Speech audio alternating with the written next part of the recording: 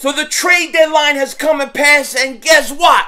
The Eagles, they made a trade.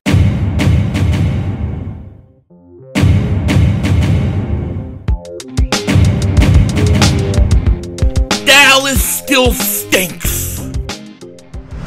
Yo, everybody, the way King Dingbat here, and I hope everybody's having a great day. Hope you guys are doing well. So the trade deadline has come, and it is gone, and it is over. It is over. And as usual, when it comes to the NFL, there's really not a lot of movement. Sure, there's a few trades here or there, but when you compare it to like the NBA, NHL, it's never as active, okay? But things do happen. Actually, I would say this. 10 years ago, there was like no movement at the trade deadline. Now you get a few things here or there. As far as our Eagles go, they actually made a trade. Can you believe it? They actually made a trade. It came in late. I didn't think anything was going to happen. Nothing big, nothing that you're thinking. Not Odell Beckham Jr., not Devontae Parker, which I don't know why people wanted him. I didn't want either. I actually just wanted to sell. Just sell. Anybody over 29, sell them. Go. Get rid of them. Let's go. Start over. Get picks, and let's make it happen. Trade Howie Roseman. Trade him.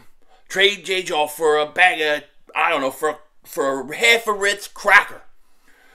Trade J-Jaw. Trade everybody, man. Trade everybody. That's what I say. But the Eagles didn't do that. And look, it looked like it was going to happen. I mean, it looked like there was a possibility at one point that Fletcher Cox was going to go. He posted something, picture of himself saying "Forever Philly," whatever, and a lot of people took it as like, this could be, he may be going. There was some kind of talk about Odell Beckham Jr., and we're getting reports saying the Eagles really pushed. They really pushed to get rid of Fletcher Cox, and they were willing to eat a lot of dead money next year to do it.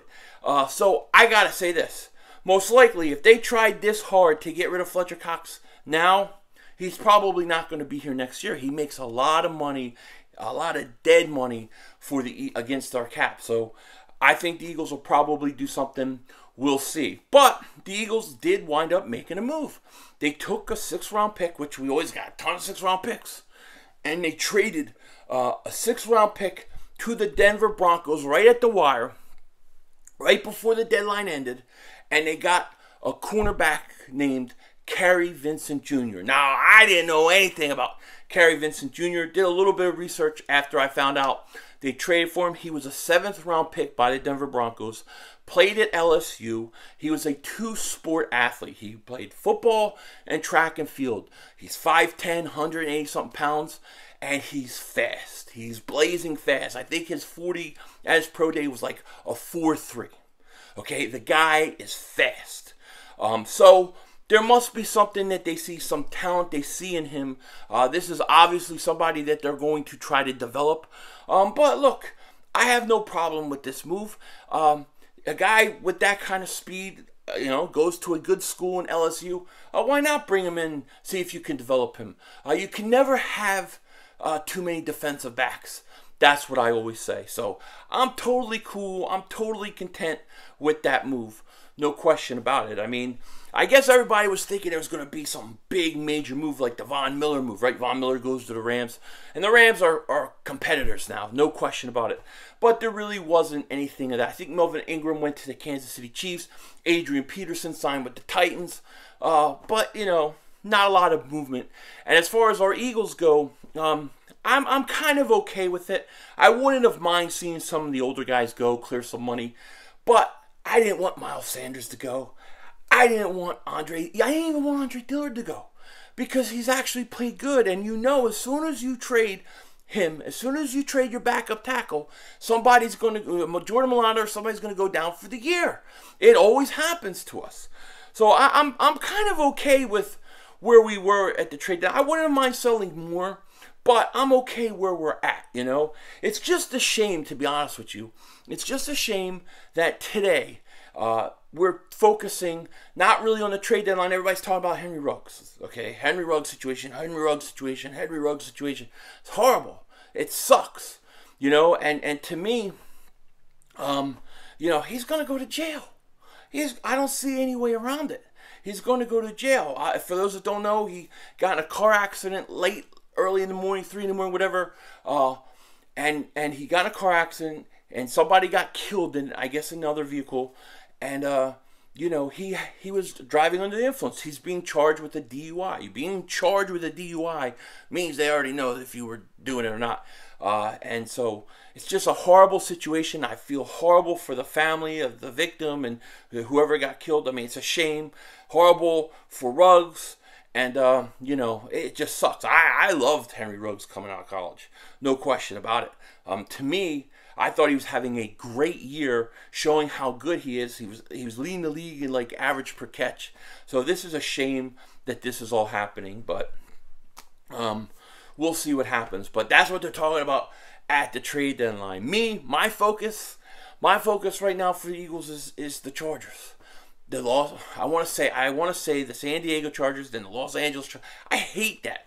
Los Angeles Chargers stinks.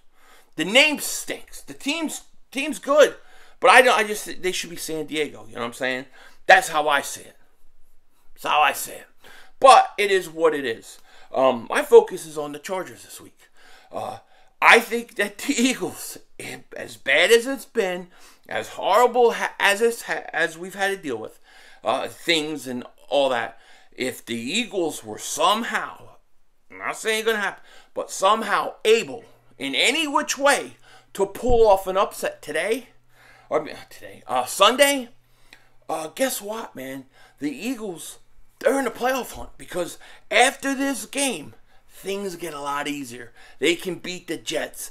They can beat the Broncos. They can beat Washington. They can beat the Giants. Well, I know they can beat the Giants. Giants stink.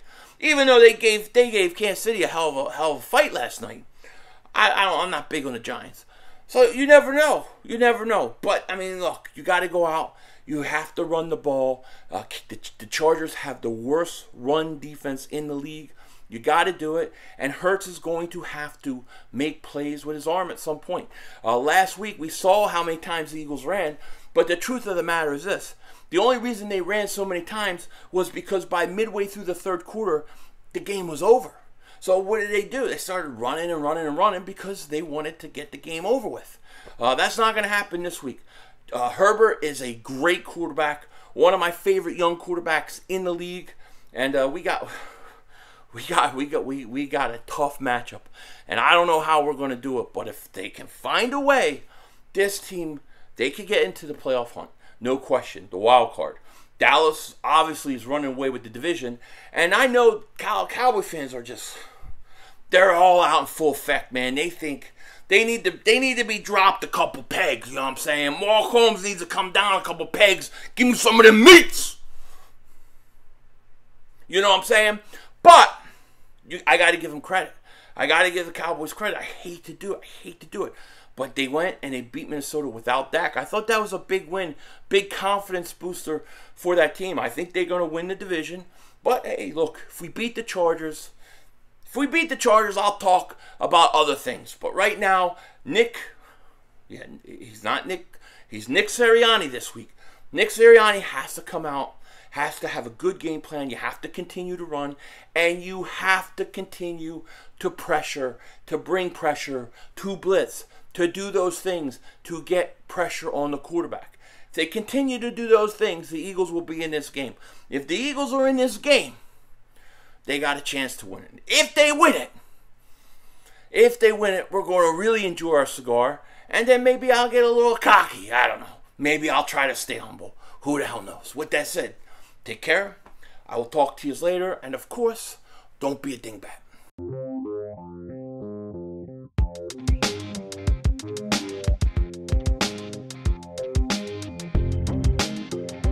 So I know during the video, a lot of people were wondering what's under this hat.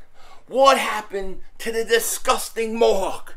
What happened to it? Well, I gotta tell you, I went to the store and I was walking down the aisle and I was looking at some stuff and somebody says, "Oh my gosh, Denzel Washington, is that you?" And I was like, "Oh God, here we go again." I was like, "No, ma'am, no, it's not. I know I look like him, but I'm not Denzel Washington." "Oh my gosh, the resemblance it's Kenny. It's Kenny. The only thing is, I just thought you were Denzel Washington with a mohawk. I thought you had a mohawk. Said, no, man, it was Halloween. But now, as you guys can see, it is all gone. We are clean, and we are ready to go. And now it grows back. And now I've shaved this for my wife. So it's time for matrimonial duties. Peace. And you know what? Denzel Washington.